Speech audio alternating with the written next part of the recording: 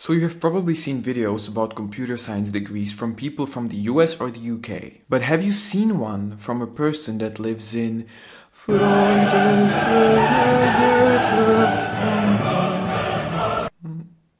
That's right, I'm a student that lives in Vienna, Austria, and I study computer science at the University of Vienna. Now I am basically done with the degree and I only have the bachelor thesis left. That is why I thought I would do a video about summing up the computer science degree in the least amount of time possible. And to make this a little more interactive, I've decided to create these diagrams for every single semester, and in each diagram there are 3 circles. Math, programming and computer science, and everything in between. And every course will be represented by 1 or more books that were recommended by the professor for the certain course. By the way, I really like that the covers of these books always represent the topic itself. Like for example this one, it's called UML in a nutshell, and it's a monkey. But without further ado, let's get into the first semester. And as you can see, the first semester was really disconnected. What I mean by this is that every course is sort of at the border of its own circle. This is because the professors wanted us to get the base understanding of every single of these circles. Let's start with the by far hardest subject in this semester, which was Mathematical Foundations of Computer Science 1. It was about linear algebra, so matrices, vector spaces, but also mathematical proofs and algebraic structures. It basically gave me this completely new way of looking at math, which I was really uncomfortable with because I was pretty good at math at my high school.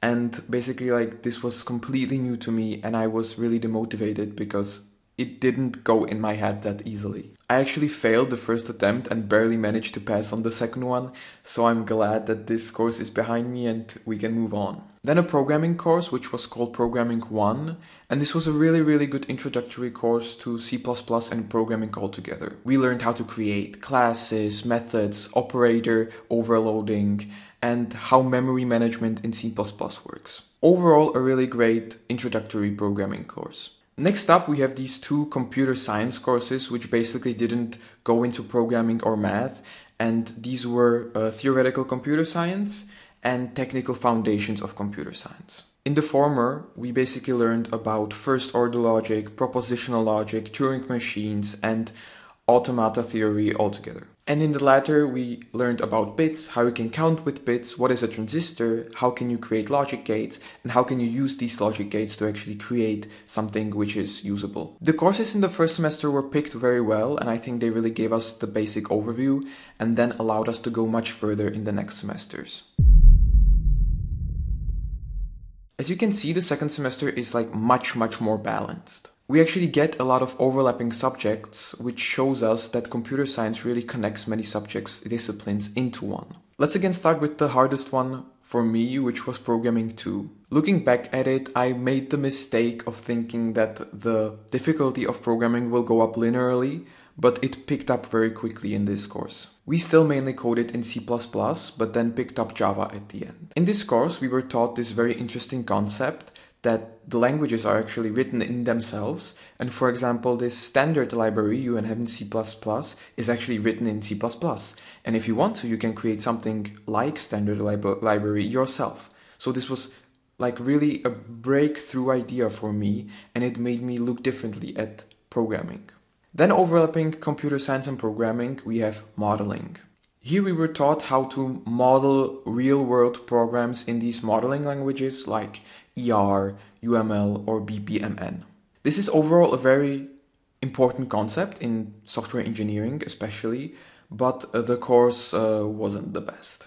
Then we have a course just in the computer science category which is called Operating Systems. Here we were taught about processes, threads, input-output, deadlocks, and memory management. This course also had a very interesting practical part where we learned how to install bare bones Linux from nothing. And in the Just Math category, we have Mathematical Foundations of Computer Science 2, which for me was much easier than the first one because this was basically the extension of high school math. This means analysis, so integration and differentiation. And last but not least, we have the holy grail of all computer science degrees, which is algorithms and data structures.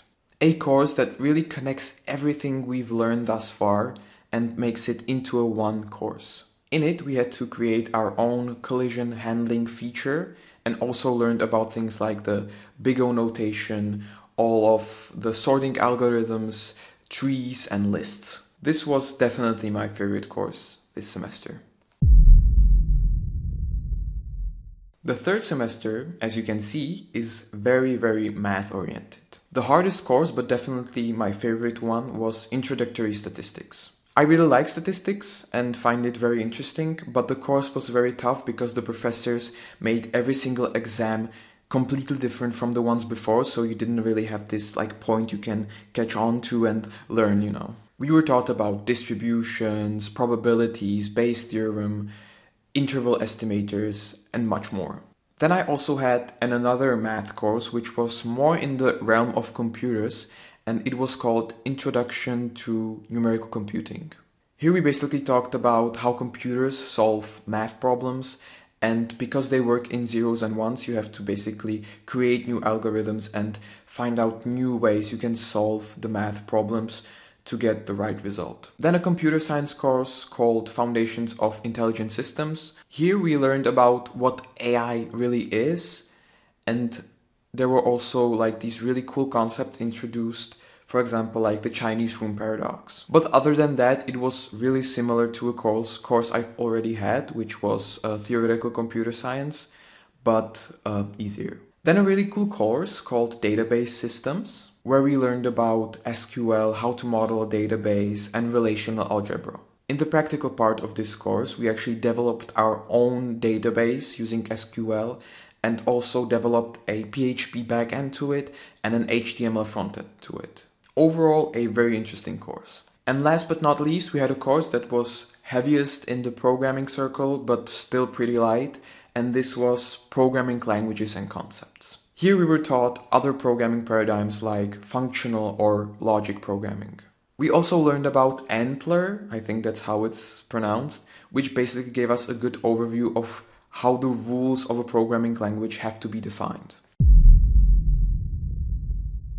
Then we have the fourth semester, which was definitely the most intense one. And as you can see, there was a lot of programming done. But the hardest course in this semester and the hardest course overall was Software Engineering 1. Now, don't get me wrong. I really like this course, and I don't think I ever learned this quickly. But throughout the whole semester, even though I did my best, I was scared of failing. This was basically because of the two exams we had, which were 120 to 130 minutes, and I basically sat there the whole time writing something on a paper and still did not have enough time. And this was after I visited every single lecture, wrote down everything the professor said, and I learned everything thoroughly, and I always managed to only get about half of the points. And if this was not enough, in the practical part of this course, we actually had to program a game, which was a treasure hunting game, and our AI would play against the professor's AI and would have to beat it. And this was by far the largest project we had to do in the whole degree. But the course was really interesting and really engaging. We were taught about how to define requirements for our software, how to differentiate these, how to model our software, and how to then use this model to actually write the code, and how to write the code so then it's testable, extendable, and maintainable. But this is actually the first semester where I also took elective courses. These were Parallel Computing, Foundations of Data Analysis, and Signal and Image Processing. In Parallel Computing, we learned about how to distribute a program to make it run faster. This is a very important concept because the performance gains we get from better hardware are getting smaller and smaller, so this is basically the future of performance gains. In Foundations of Data Analysis, we basically talked about unsupervised and supervised learning, stuff like classifications, regression, clustering, and neural networks. And in Signal Image Processing, we learned about Fourier transforms, how to sample and filter signals, and also a little bit about image processing. Then a very interesting course that went a little outside of computer science and it was called Human-Computer Interaction.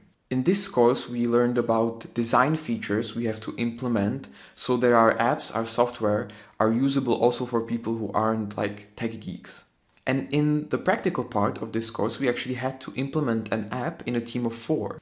And this was also in stages, so we had to define what our users are, then we did low fidelity prototypes, then we actually had to implement the app, and then we had to do a user study where we basically checked if what we did actually worked, if the design features we use and we implemented actually worked well. This course was a breath of fresh air compared to the other very technical courses that I took. And then the last course this semester, which was a full-on mathematical course, and this course was Introduction to Mathematical Modeling.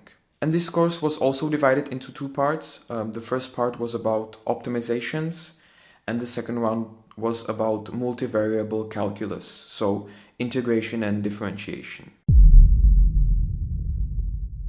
The 5th semester is actually the current semester and ends in few weeks. And as you can see, it is completely math-free. Well, not if you take into account the hardest course this semester, which is Foundations of Computer Graphics, where you have to utilize a little linear algebra.